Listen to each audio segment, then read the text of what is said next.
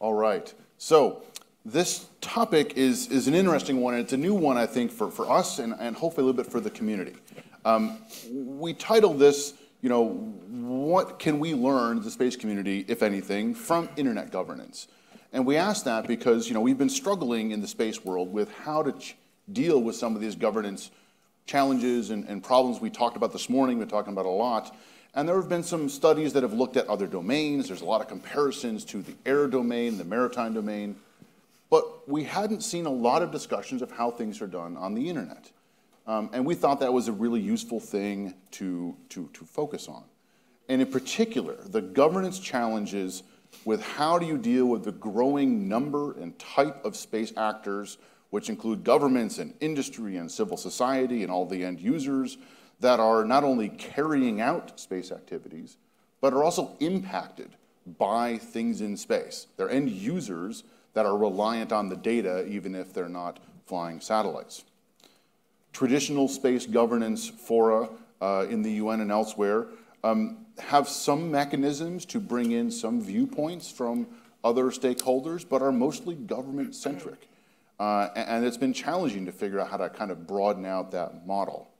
And then to narrow down a little bit further for kind of our focus, this key aspect of space situation awareness data, the stuff we use to know what's happening in space, there's sort of a growing recognition we have to share that between actors, we have to collate it, we have to fuse it. How do we do that? How do we put in place the standards, interoperability to do that, to then be able to go towards space traffic management? And so we're going to talk in this session about not only how that's sort of done today in the space world, but how some of these similar problems are addressed in the internet governance, and specifically organizations such as the Internet Corporation for Assigned Names and Numbers, or ICANN, the Internet Engineering Task Force, the IETF, and we're going to talk more about what those are, and what lessons they hold, and maybe not. This comparison is not saying it's 100% ideal for space governance. So joining us to talk about this, starting at my left and working our way down the stage, we have Richard DalBello, Director of the Office of Space Commerce in the National Oceanic and Atmospheric Administration, which is in turn part of the U.S. Department of Commerce. Rich has a lot of experience both inside and outside government on space policy matters, and in his current job is responsible for developing civil space situation awareness and space traffic management capabilities for the U.S. government. Next up, we have Mallory Knodel. She's the Chief Technology Officer for the Center for Democracy and Technology, and is a member of the Internet Architecture Board and the co-chair of the Human Rights Protocol Considerations Research Group of the Internet Research Task Force. And as you can probably guess, she has extensive experience in internet governance bodies and mechanisms. Next up, we have Bruce McClintock, who's the lead for the Space Enterprise Initiative and a senior policy researcher at the RAND Corporation, where his research focuses on the sustainability, safety, and security of space for the new space era. Next, we have Charlie McGillis, Senior Vice President, Government Relations and Strategy at Slingshot Aerospace, a company focused on improving space safety and optimizing orbital operations through space situation awareness, data, and services. And finally, we have Claire Otto, Senior Policy Analyst at the University of Virginia National Security Policy Center, where she contributes research on topics ranging from deterrence to domestic extremism.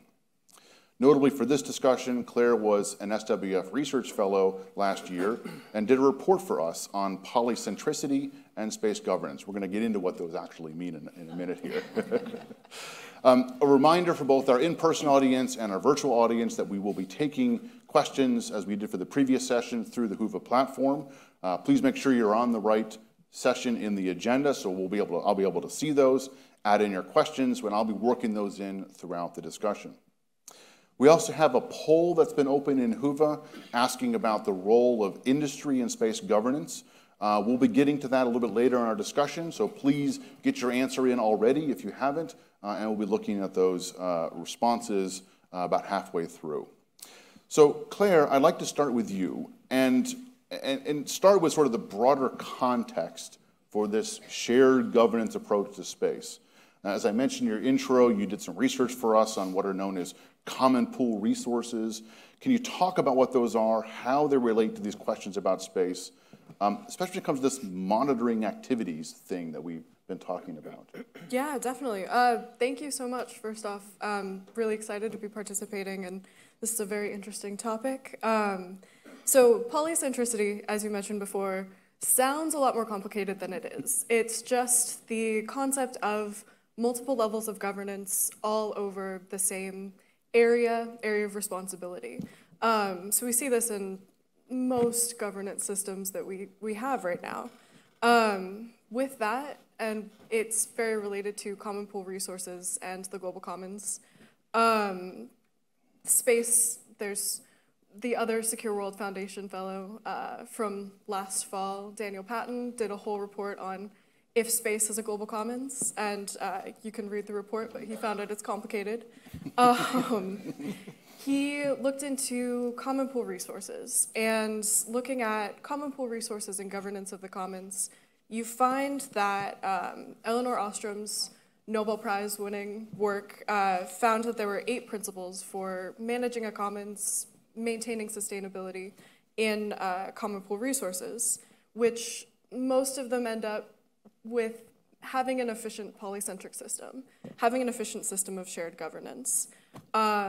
Shared governance, polycentricity, allows for multiple levels of people to have input and modify rules when they need to, allows for conflict resolution at lower and higher levels, and is just generally more flexible and responsive. It does present a little bit of a challenge with defining clear boundaries and interoperability that I think in my research we found with data sharing and space situational awareness sharing. But generally speaking, it allows for the flexibility.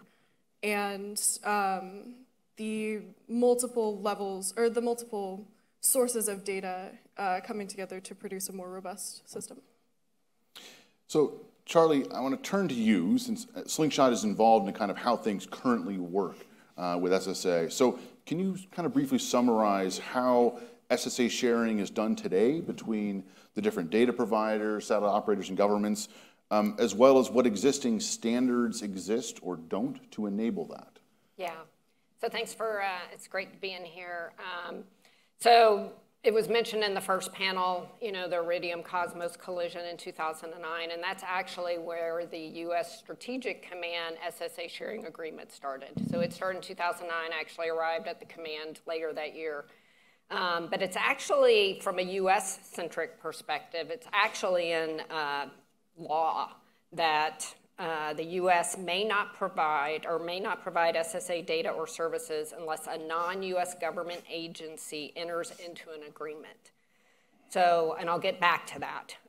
So if the DoD system is being used to produce data, then you have to sign an SSA sharing agreement in order to use that data. So there's 3 levels of services that the Department of Defense offers today. There's a base, an emergency service, like there's going to be a crash, we have to get a hold of you, let's, you know, do it. But there's also a basic service, which actually includes what we call TLE, or 2-line element set data.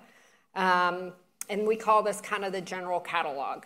But it's just TLE data, and I think we would all agree that that is not the way we should be making decisions. And then the other one is more advanced services, and this actually uses what we would call the special perturbations catalog. It's a higher level catalog. It does take covariance into account, but that covariance is not shared. And so when those messages are put out, we call them conjunction data messages. That isn't probably sufficient for owner-operators to make those decisions. And being part of the commercial integration cell, when I retired, you know, that was one of the things we tried to work on to get DoD to actually share that information. So at a high level, DoD shares this information. Owner-operators can put information into the spacetrack.org, as it is called today. But it, you know, it is, an owner-operator gets to decide if they want to share that information with anybody else. There are 2 examples that I know of that do that, and that is Iridium shares their information freely, so Walt, thank you, and also Maxar.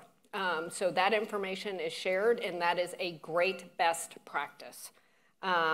But the other thing is, you know, so then owner-operators submit that, they can get it, you know, you can get maneuver recommendations, but it takes time. It's a DoD service. And so as Rich takes over that, right, I look forward to how he is going to take that law, right, and be able to actually enact it or change it, which is a big ask, right? So commercial providers like ourselves, that data is not included. It is not integrated into that system today. I know they're working that. But it does make it not persistent, right, from a data kind of perspective. They don't have the best data. And then you get into the what is, you know, what is the truth data, as I would call it, who validates that, and what are the standards for doing that, which I think really will be interesting of how we track that from a standard perspective. And I'll stop there. I think there's a lot of things we can pick up on that as we go through this. So Mallory, I want to turn to you next. You've got a lot of experience in the world of the internet governance and how things like, you know, TCP/IP and packets, the stuff that we don't even think about happens behind the scenes. And you know, for a lot of us space nerds in the room, I use that word, I'm one of those, right? We don't really know how that works. So if you could share a little bit about how the governance of the internet works, specifically to sort of the technical standards and the interoperability, and who gets a seat at the table. Sure. Well, I too am a nerd, so thanks for inviting me. This is a new domain for me, but yeah, I do a lot of internet governance. That's the main part of my job, and of course I could talk about it for a very long time. I'm going to keep the intro part short and try to hit the high points that I think can set us up for maybe some more discussion about the crossover or potential for thinking of internet governance as a model for space sustainability. So I think it's useful to maybe think about, because you mentioned TCP/IP, there's a really great, I'm a very visual person, so you could go on the internet and maybe look for the imagery of the hourglass model of the way the internet works. This is meant to demonstrate that while you have on the sort of lower end more of the hardware, so this is where the mandates for standards coming out of the Institute for Electrical and Electronics Engineers might come out. The satellites would be down there as well, undersea cables, the real infrastructure in our, you know, the network cards in our phones. And then at the top, you have things that are much more user-facing, the applications, the platforms, the connective tissue between all of these different uses of internet communications that then interoperate. In the middle part, the small, narrow waistband is where TCP/IP lives. That's the thing that connects it all. That's the thing that makes something internet or not internet. And the really interesting part about that band is it's narrow because it's one protocol, first of all. But it's also narrow because it is the only thing that you really need to use in order to connect to the rest of the network. So while we think of the internet as one internet, and I would agree, it's also, the internet is a network of networks. So there's not too much overthinking when it comes to how one builds their own internet and then connects to the rest of the internet. That can be relatively bespoke or have its own certain quirks. We can still connect in most places all over the world using TCP/IP. And so then the governance that follows from that is really the sort of padding, I guess, around that protocol, how you take just a technology, but then support the use of that technology. And that has sort of been a whole story and a whole saga, right, that we could go into. We can start storytelling, in the early 80s. There have been some interesting milestones in the early 2000s. But really, what it's all built around is this desire to connect all these different networks. And so some of those networks have been built from the ground up. Not all networks are driven by companies. In the early days, a lot of them were driven by governments. And even still today, I have some dear colleagues that are building entire networks in hard-to-reach areas that are ostensibly community-driven efforts, right? They're folks who've pooled their money together to buy, a mobile antenna.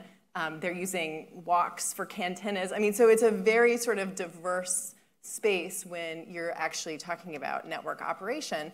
And then to the governance question, which I think the main question here is, because you have all these different stakeholder groups actually doing the work, putting in the work, innovating and plugging things in, then you have a lot of people who have an opinion about how the network evolves, or how you deal with thorny issues such as spam or resource allocation or the placement of new infrastructure.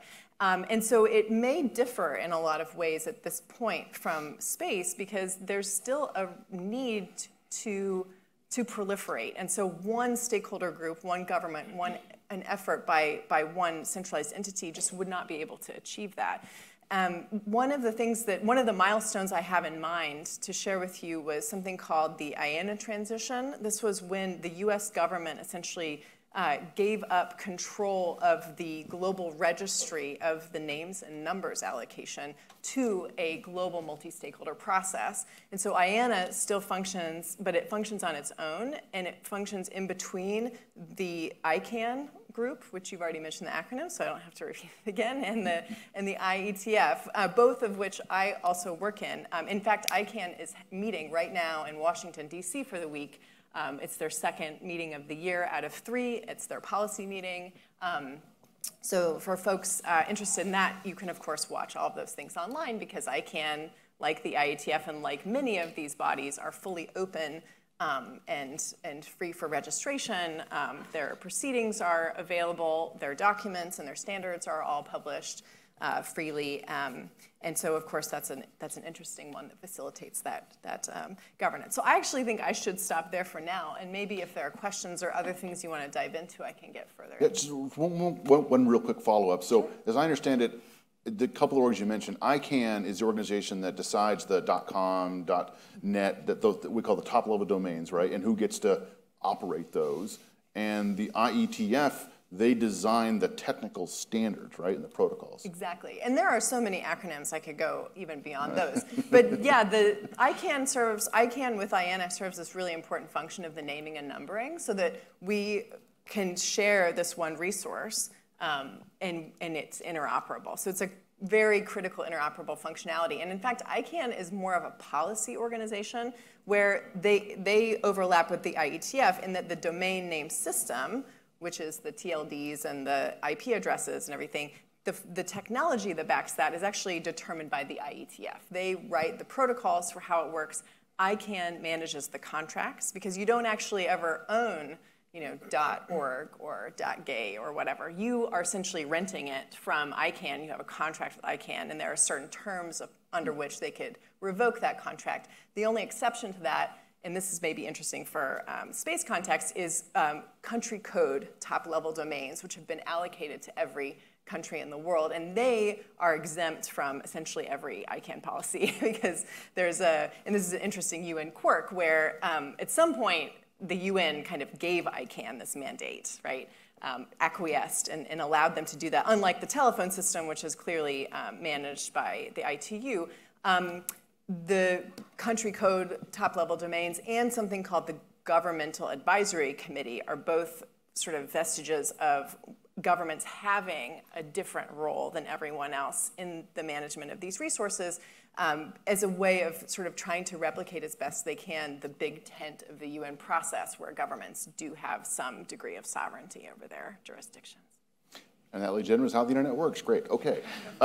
So Bruce, I want to turn to you. Your team at RAND has recently done a study. I think we had some copies out front, comparing space governance to governance in other domains, including the internet, but also several others. Can you kind of talk about the major findings, how it relates to this discussion? Yeah, thanks very much, Brian, and thanks to you and Secure World Foundation for hosting this summit. It's a really important part of what we do together to maintain space sustainability and improve on it, and RAND's proud to be a sponsor of this event in particular. So as Brian mentioned, we've got a report that we published just prior to this event intentionally, and we talked about the future of international space traffic management. One of the things that we did, and you'll see it, it's the catchy headline that the time for international space traffic management is now. I want to qualify that. That's the top line up front. That's in RAND timelines. Okay, so to put it in RAND perspective, our very first space-related report was our very first report, and it was written 11 years before Sputnik launched. And it predicted that it was possible to launch a 500-kilogram satellite, and that in the future, that all the things that we take for granted now would be accomplished through space. Satellite communications, navigation, Earth remote sensing. RAND thought about all those things 11 years in advance. So to say the time for international space traffic management is now, you'll hear later where we talk about maybe within 10 years, okay? But I want to be clear that we do believe that we are at a tipping point. And I actually have several of my RAND colleagues here in the audience that were part of the team, so thanks to them for that effort. If you have feedback, please give it to them or me as well, because we want to hear this. We want to be a part of this discussion for the long haul, because this is a long-term effort. So what did we do just very briefly, and then we'll get to some of the insights and recommendations. So what we did is, kind of like Brian mentioned, there have been a lot of studies in the past about a future space traffic management system. So we scooped all those up, we analyzed those. There's a lot of error domain comparisons, there's a lot of analogies to the maritime domain as well, and we said we're going to take at least one or two steps further, and we're going to look at other governance structures like ICANN. We briefly look at ICANN to analyze its approach. We also looked at the SWIFT banking system, and we also looked at ITU, which people mentioned as well. And then we went a step beyond that, and we did a life cycle analysis of international governance organizations to figure out which ones survive and which ones die, which ones thrive, and which ones fail, if you will, to come up with the best constructs or the best characteristics for those IGOs that really stand the test of time and actually serve the purpose that they're designed for. And then once we took all that into account, we came up with a couple, I'll just hit on a couple key insights and key recommendations. The first one, I'm preaching to the choir here on this, and we've heard it all morning long, but specific to space traffic management, we conclude that the world is approaching a space traffic management tipping point. The congestion is growing, the lack of coordination or rules of the road is such that we're getting to the points where the collisions that are now rare but have happened already, satellite-on-satellite collisions, are going to become more frequent in the future unless we come up with a system that coordinates across those enterprises. And by the way, you have to have an SSA system before you have a space traffic management system. So glad to see that Rich is here to talk about that as well. We also conclude, this isn't RAND speak, but to put it simply, it's time to stop admiring the problem, okay? Over the past 40 years, there have been more than a dozen very significant reports and studies and analysis done on exactly this topic about space traffic management or international space traffic management. And we cite them all in our report. So it's time to stop just admiring the problem and actually doing something about it. So what should we do about it? The top two-line recommendations from RAND are, first and foremost, we recommend an international space traffic management convention be convened within the next 5 years and establish an implementation plan for the next 10 years. So again, that's that now from RAND perspective, so that we actually have an international governance system that allows the different stakeholders, and we include all the stakeholders, we include industry, NGOs, governments, of course, in that conversation so that we can come up with a system that gives us a sustainable space for the future. I want to point out, and you can read it in the report as well, we don't explicitly advocate for the UN to be the host for this event. We do model off of some other UN activities, but we want to point out there's a lot of times when the UN, it's a little bit harder. We did hear some encouraging things this morning from our first keynote speaker. It's harder for the UN to take in this multi-stakeholder approach sometimes, right? So I was encouraged by what I heard this morning about other approaches to that. The other, I'll touch on one more recommendation from the report, and it goes to exactly the point of this panel. We talk about learning from past successes, okay? So we essentially say, don't just template, don't say, well, we need an ICAO for space, or we need an UNCLOS for space, or we need ITU to take on the mission of space traffic management. We don't believe that's the right solution. The right solution is a best practices approach that takes into account all those characteristics that we outline in the report, right? Many of which come from ICANN, a system that started as an NGO and then, as you mentioned, transferred to an international structure. So there's a lot to benefit from there, and that's why we give that 5 and 10 year period of time so that we can get the stakeholders together to build off the best practices that already exist, not just from air and maritime domains, and come up with a system that will stand the test of time. So I'll stop there, Brian. Well, that's great. So I'm going to turn to you to Rich next, because you're tasked with leading the U.S. government efforts on solving all of these problems. So We're going to need an update on that, please. Yeah, we got it. It's all under control. But so specifically, I mean, so far the top question from the audience is, what is an update on how that is all going? But also, how does this discussion so far relate to what the problems you guys are trying to tackle and what you're working on?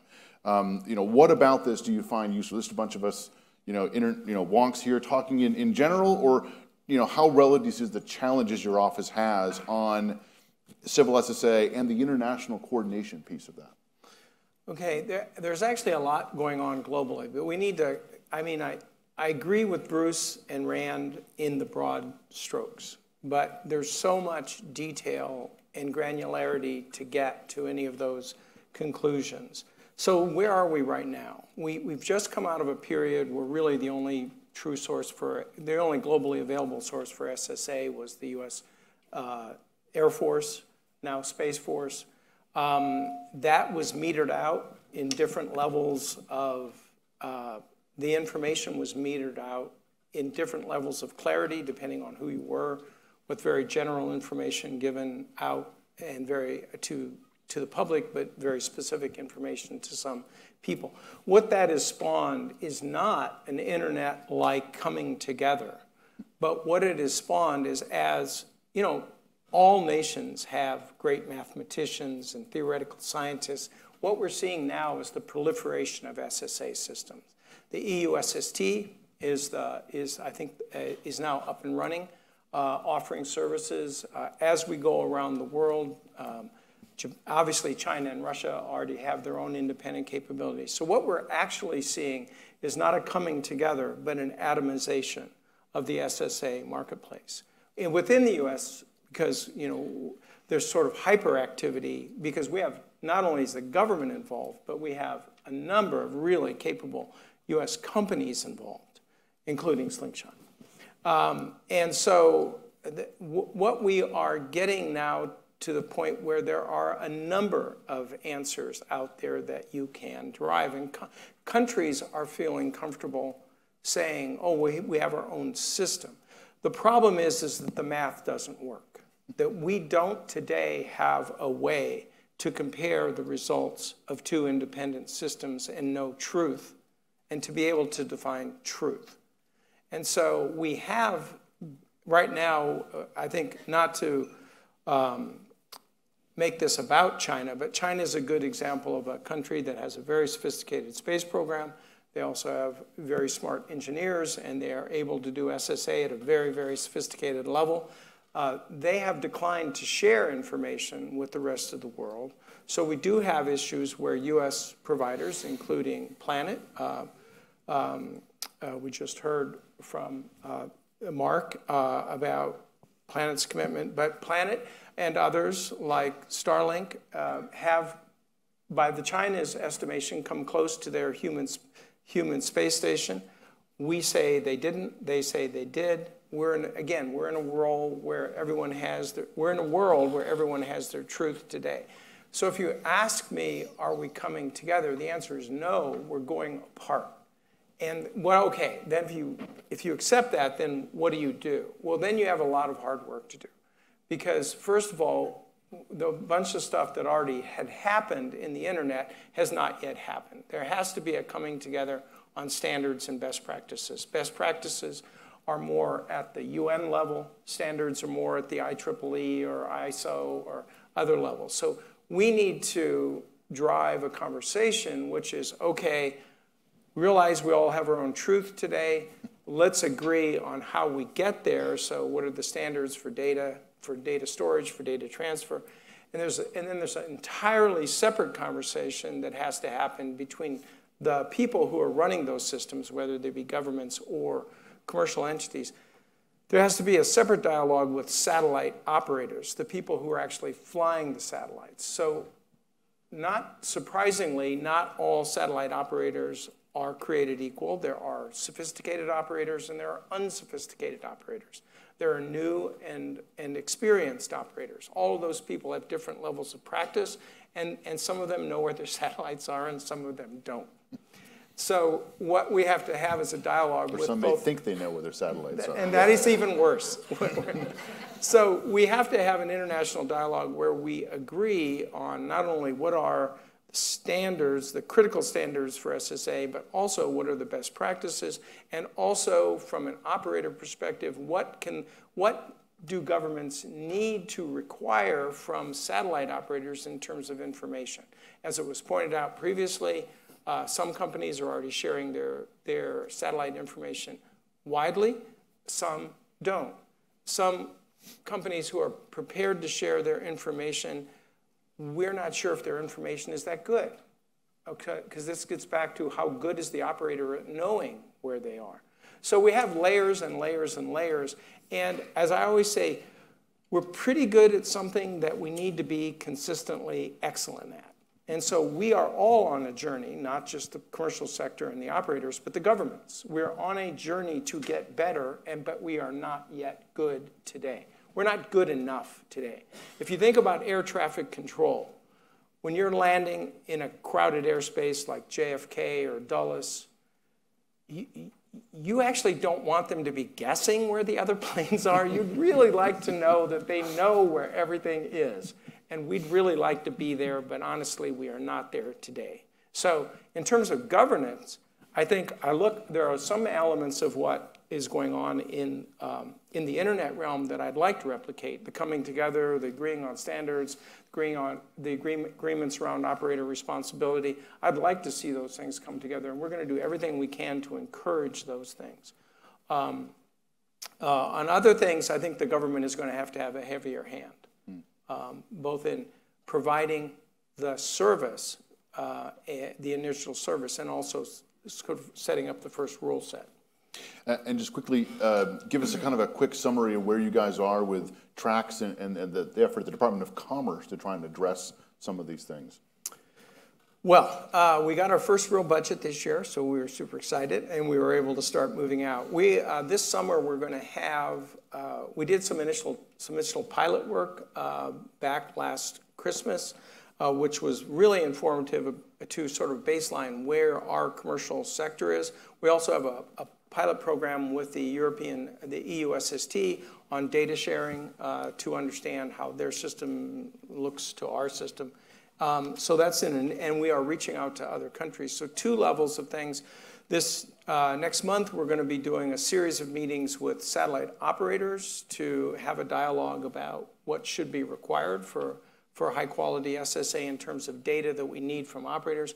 We're also going to be doing a series of meetings with SSA providers to understand the basics of what they believe the fundamental requirements for standards are for data and for other things. So we are very much in we need to start pulling people together. There will be an international element to our work, and we're just at the very beginning of it right now. Mm-hmm. So Claire, I want to go back to you. So you talked about sort of the high-level concepts. Based on your research, so what do you see as the main challenge we should be working on to get at this question of coming together on a collective, we know what's going on in space answer? What are the key characteristics of a SSA data sharing governance framework that need to be there for it to be successful? Yeah, I mean, it's going to be reductive, I think, after all of this discussion, but I think the first thing really is to prioritize and decide what level decisions need to be made at. There are multiple levels, which there's this great article by Mariel Borowitz at Georgia Tech, who looks at the SSA networks now and kind of where partnerships are and where decisions are. And she does, in some of it, highlight that a network of capabilities, of SSA capabilities or data sharing capabilities where different entities cover different gaps. There may be commercial data that can provide a little bit of a different look than government data can be a benefit. But I think before we get to that part, before that's useful, there needs to be decisions about what standards need to be set at a higher level, kind of reductively, but before we can decide where kind of where to set norms, the government needs to decide which ones are for international bodies, which ones are for national bodies, and then which can be decided among commercial providers or smaller sort of subnational entities. I'm actually interested in, with the internet governance, if the international bodies have much discussion amongst each other. You had mentioned, like ICANN, IETF, and IANA. I'm sorry, I don't know if I'm allowed to ask questions now. Well, but, we'll get around to that. That's sort of part of what my next question to her is. So okay. So then I think defining what level is best to drive connections and what level is best to decide what the standards are. I think kind of relatedly, and this personally I believe is something for a higher body, like an international body or a national kind of leadership, would be just clear definitions of standards, clear definitions of, you had mentioned like there's no way to really define what truth is now. That seems like something to me that is the first step before you can really talk about how to organize anything. Mm-hmm. So, yeah. So I want to bring up our poll results because that really gets to sort of the next part of this question. Because to me, as I look at the way the internet is organized in the governance piece, to me the big difference with the space world is that it's not just governments having a say in the rules, right? We talk about this word multi-stakeholder, and I'll ask you to explain a little more what that means, Mallory. But where governments and industry and civil society all share responsibility and have a shared say in establishing some of the things on the internet. So we asked this poll question for when it comes to space: should companies have equal say to governments in at least some aspects of space governance, such as SSA data sharing? Because this is really a big change for the space world. As we heard about in the first panel this morning, the United Nations is a government-only body, and while some private sector entities are allowed to come and are brought by delegations to provide comments and input, the decisions are all made by the governments. So that's why I wanted to focus on this, and I think it's pretty interesting. There's a little more yes than no, but it's certainly not overwhelmingly one way or the other. And the question was definitely posed a little bit, posed to make that a little more difficult question or challenge. So Mallory, I want to turn to you and sort of, would that be as controversial in the internet world, or the internet world sort of say, yes, they should have a role there? And what are some of the challenges and shortcomings of how the multi-stakeholder internet governance bodies evolved that we should be thinking about in the space world if we're going to go maybe a similar path? Sure, and it'd be very controversial to say that only governments get to control the internet. In fact, a lot of my work, so I also should self-identify as part of civil society, and I've never actually worked for a company or a government, so I'm 15 years working for human rights organizations and things like that. And I have a technical background, and increasingly you see, international human rights organizations hiring digital technologists just because of the risks of AI and like other things. So it's becoming more common, but back when I started, it was not common at all to have a human rights organization hire an internet specialist. But anyway, so yeah, even now, a lot of our work is, in fact, to think about the mandate. So this goes to Claire's question. Mandate does become important. There's certainly, there's territory, right? And some of it's like pretty well staked out, but there's always going to be overlap, and there are liaison ships for that. So ISO, for example, has pages upon pages of liaisons. They get very fine-grained. Every single task group or working group has a liaison to something else. The IETF, in broad strokes, has the major ones, right? They want to organize with the ITU to the least extent possible. Actually, they want to organize a little bit with 3GPP. It's useful for them to know what's happening in the Wi-Fi standardization at the IEEE, et cetera, et cetera. And so I think it's important that those overlaps are reinforced. It's not actually a good thing if liaisons aren't talking to each other. It might just mean that there's not a lot to say over the course of a few years, but ideally you have a tighter loop. so that you don't, I guess, have different standards that end up conflicting with one another, or at the very least, confusion over who really has ownership over a thing. So the ITU and the IETF probably work as closely together as they need to on that. And then, I think the companies having a say, right, really goes back to this question of capability. We also imagine the governments are not the same. They're not monolith. There's a lot of countries, especially in the global south, that have less capacity to engage in internet governance than, say, my organization of 40 people.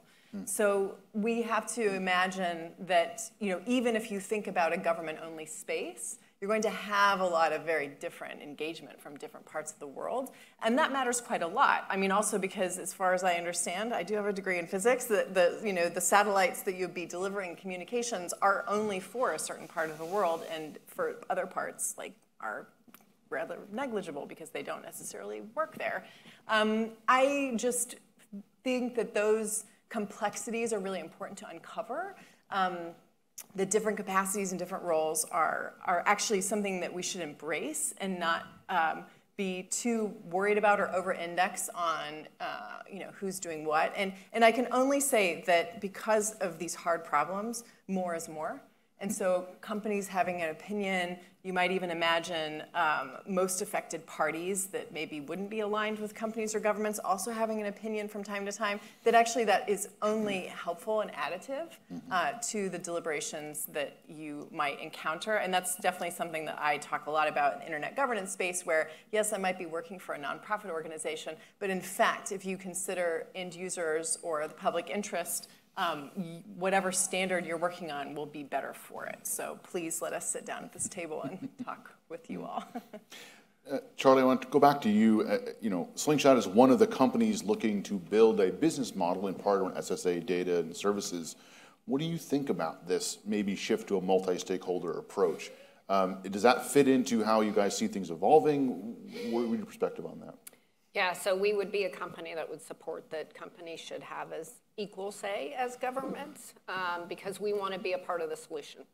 And so our concern is that it's going to take too much time, hopefully not RAND time, to get something going, right? I mean, the time is now, and I think we all would agree to that. And so as we've built out our platform and have ingested our data, we want the best possible data to be available to operators and for people to make decisions, the best decisions, right? And so we calibrate our systems. We ensure that that data is, the best that it can possibly be. And so as we get owner-operator ephemeris data into our platform, we check it, So there should be standards set in, Slingshot's opinion, Charlie's opinion, that we know how to supply that data, ingest it into other systems, like in the track system that Richard's going to build, right? We want to make sure that that data goes in there. There is a standard for that. Is it kilometers? Is it meters? Everybody's using that same standard. Everybody agrees to that. And so for us, it is about making sure even our cabinet mates, the other SSA providers out there, DoD has, the data is good data and that it can help in that decision-making process.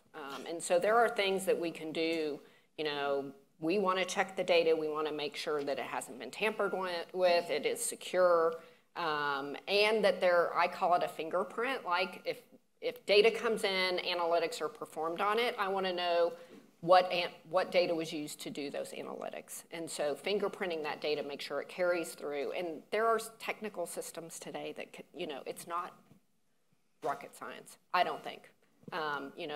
The technicality of it isn't what's going to get us. It's the governance and the standards and setting that up that's going to, and everybody agreeing to it. Mm-hmm. There's a question here from the audience that I think hopefully Mallory can address, which is how this stuff on the internet side is funded. Like, how are the ICANN, IETF things funded?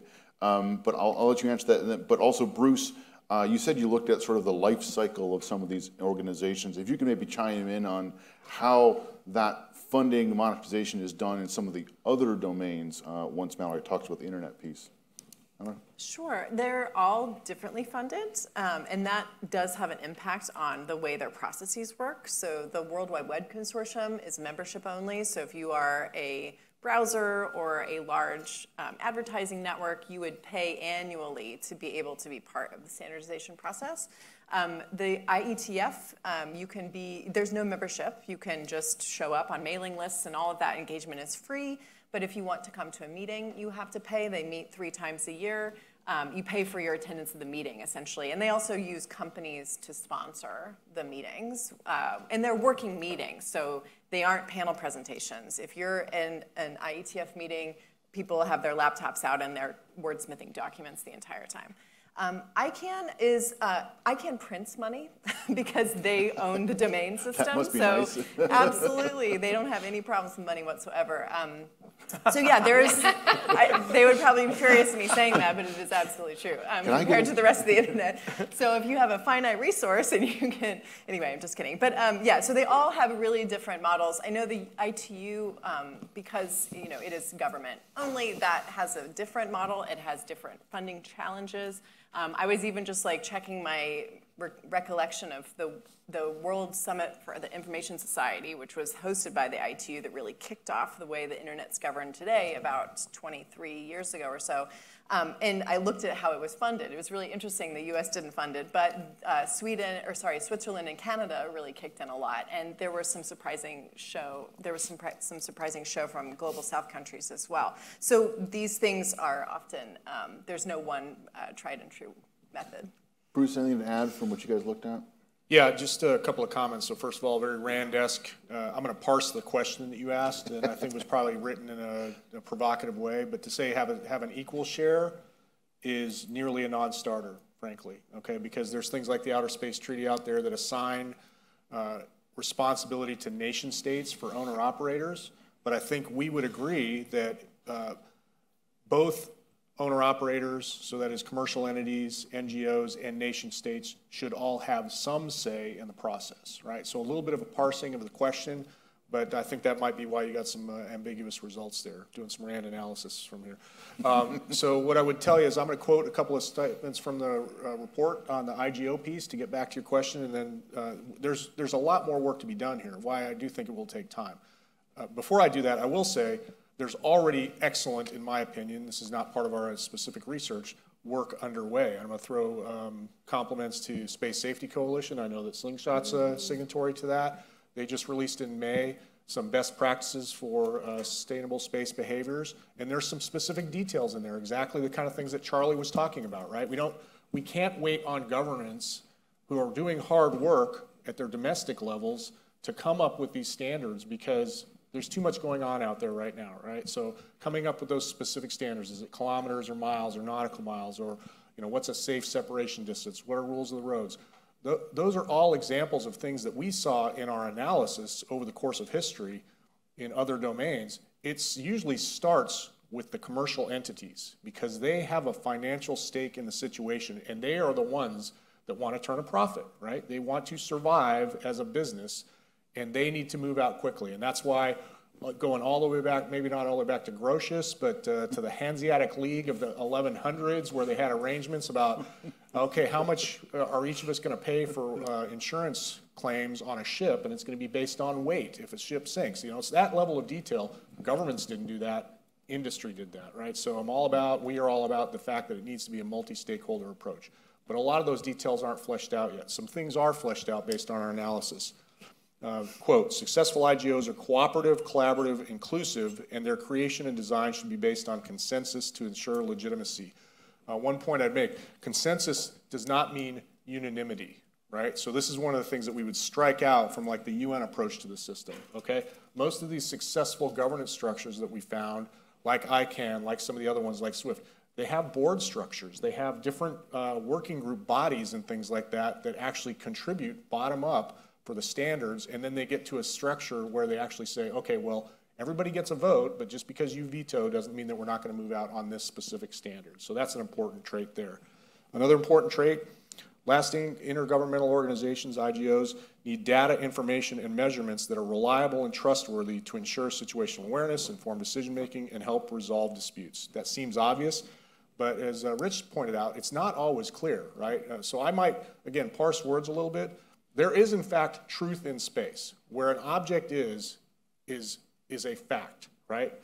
Different people sense that in different ways, so they have errors in their sensing, right? Where we start getting into more of a gray area where it's very different from ICANN and SWIFT, right? The SWIFT banking system wouldn't work if different entities came in and said, well, I believe that that transaction was you giving me $1 million, and you believe that that transaction was you giving me $30, right? You have to have an established set of facts that everybody's working from.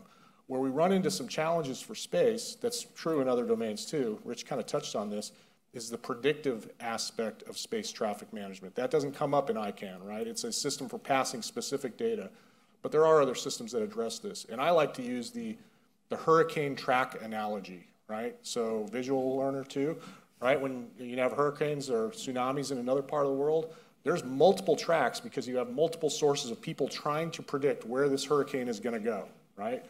And nobody is gonna get it 100% right because they're trying to predict the future. And you can't predict weather 100% accurately, and especially the further out you get. That's why those tracks widen, right? But all those tracks come together in some kind of a database or repository that pulls the best of breed from all of those, and there's ratings for that too, right? So if in the future China's system is lying all the time, well, they're going to get an F grade, and they're not going to get as much weighting in a future system as, say, the European Space Agency system because it's much more accurate, but maybe it's not as good as the United States system. However, the United States isn't as good about always sharing stuff that they don't want other people to know about either, so they don't get an A grade either, right? So it's that kind of a weighting system that contributes to this consensus driven, inclusive approach to governance. Mm-hmm. Well, thank you for that, Bruce. And yes, the question was deliberately a little bit provocative on that. This issue of in the space world, the Outer Space Treaty gives states the responsibility for national space activities to provide authorization and continuing oversight. And Mallory, I don't think there's anything exists like that in the internet world, right? There's no such kind of foundational thing. So that is one unique aspect of space that maybe means we can't entirely copy exactly what's going on. So thank you for bringing that up, Bruce, because that addresses that question. Rich, there's a couple of questions here that I want to bring to you. One is, if you could talk a little bit more about how the information from satellite operators and commercial SAT providers is going to be brought into tracks, or how you guys are thinking about using that. And also, you know, if companies want to participate in these dialogues, what do they need to prepare for? Okay, so start out really quickly with what are the different interest groups? Because I think this is relevant because it's also not like the internet. So we have a group of people who are actually doing something, satellite operators, their communication services, remote sensing systems, that the purpose of their whole business is to create a product, to sell something in a marketplace, okay?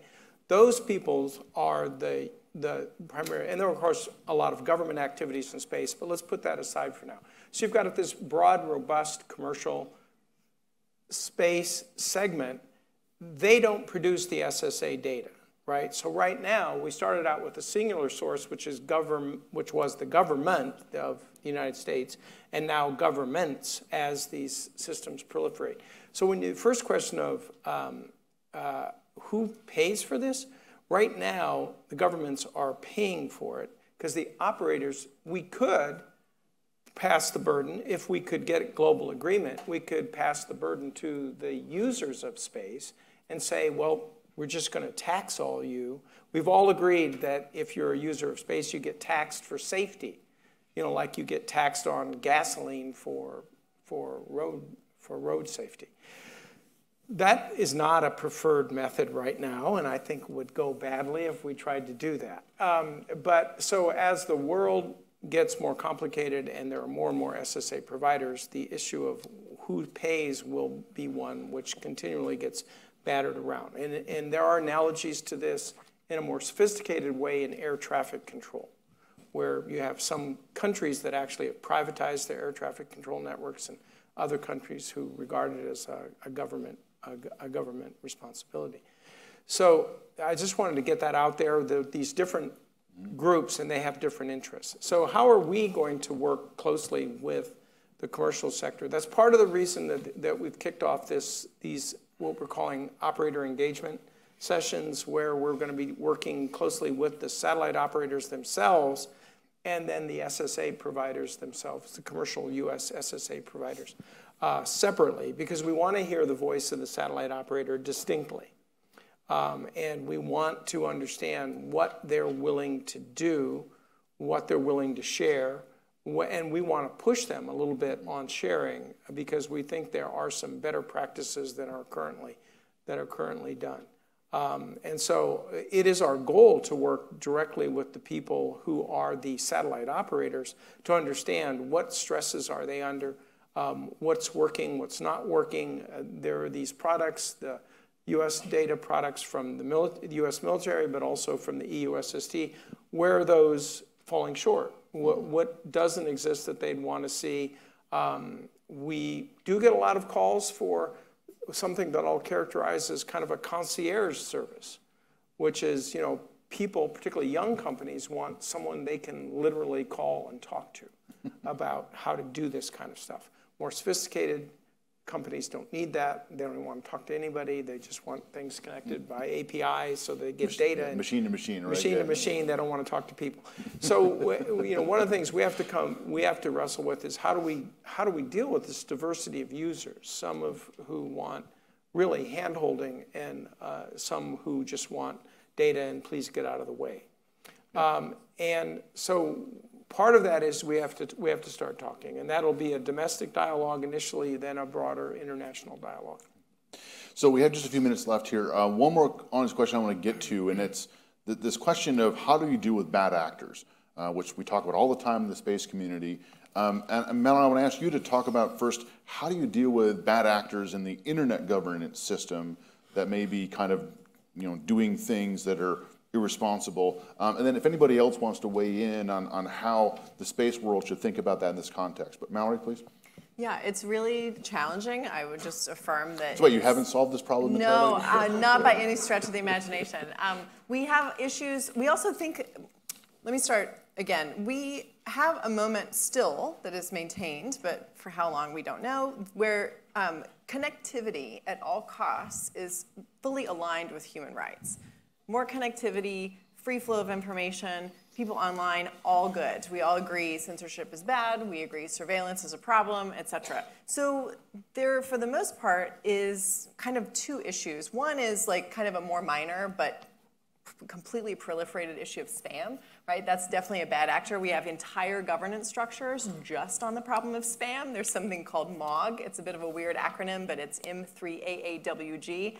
They meet 3 times a year to deal with spam on the internet. Then there's the big problem, which is states. So states' different approaches to jurisdictional control over communications varies wildly, right? And that you can see a big milestone, a big moment around 2011 when Hillary Clinton was Secretary of State, and with the government of the Netherlands, sort of spun up a lot of infrastructure and funding around internet freedom, helping people in places where there's more repression be sort of free and protected from that repression, and tries to, at some level the playing field, either by giving folks who are at risk of repression via digital means more tools to circumvent those tools of repression or get around them, or maybe more focus, I would say, should happen, but that's changing, around this sort of top-down diplomatic approach to smoothing some of that over. It's not going well. As you'll see, China's in the news a lot around TikTok and the Great Firewall and all those things, but it's happening sort of at those 2 levels. And so, yeah, it just requires an enormous amount of patience. But cooperation is encouraged. It's the antidote to a lot of this, and so that's actually a good thing, because it's something you can fix. Bruce, you want to chime in? Yeah. Sorry, Bruce and then Rich, yeah. Oh, sorry. Go ahead. Yeah, so just very briefly, of course, you are the expert on ICANN, but I definitely agree. There are other systems out there. It's the enforcement that becomes the biggest challenge at the end of the day, right? And so always is. One of my colleagues, Doug Lagore, who's here, would say that, that's why we need treaties rather than norms. I tend to come from the bottom up. There are mechanisms. It's not built into SWIFT, but I'll give you an example. SWIFT, the banking system, we just briefly studied it. But there are sometimes you just actually have to like pull the trigger and do things like start cutting people out of the system, like the United States and other nations have done with Russia, given what they're doing in Ukraine, right? So it comes to that. We hope it doesn't come to that. We didn't get a lot of time to study it, but as you were mentioned, some people refer to it as tax. We like the term orbital use fees or tradable satellite performance bonds specifically. That's an area that we believe warrants more study, because what you do is you now have not just a fee on the fact that you put a satellite on orbit, but your fee is based on your behavior and how sustainable your behavior is, right? So it's like this gradated kind of rewards for good behavior. It's kind of like the insurance company that says, if you're a good driver, you get a good driver discount, right? If you're a good satellite operator, you get a good satellite operator discount. But if you're a bad actor, you're actually cut out of the system. Now, how do you actually cut somebody completely out if they have things on orbit? That's the really hard part.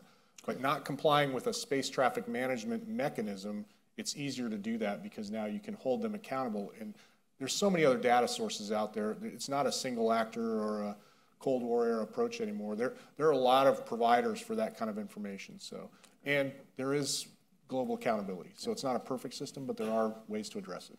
So we're out of time, but Rich, you want to chime in with the last Just word quickly here? to say the tool set for U.S. regulators is relatively modest right now. I mean, pretty much the most active tool that we have would be the FCC license, where you have to have a license before you can launch a satellite to space. The FCC has, in the past, with bad actors, threatened to yank that license.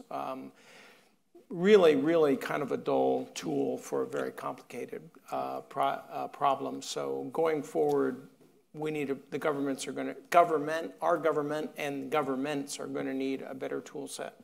Well, this was just the beginning of this conversation. You see, there's lots of other things to unpack and discuss. I know we at Secure will be interested in exploring this further, but please join me in thanking our speakers.